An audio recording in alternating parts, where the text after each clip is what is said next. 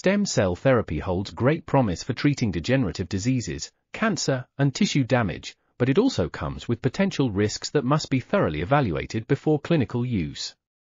The risk profile of stem cell-based medicinal products depends on factors such as the type of stem cells, their differentiation status, proliferation capacity, route of administration, intended location, in vitro culture, and other manipulation steps. Tumor formation, unwanted immune responses, and transmission of adventitious agents are potential risks associated with pluripotent stem cells, embryonic stem cells, and induced pluripotent stem cells, while mesenchymal stem stromal cells, Master of Science, have shown relatively safe results in small-sized clinical trials. However, serious adverse events have been reported in some Master of Science trials, highlighting the need for additional knowledge on biological mechanisms and long-term safety.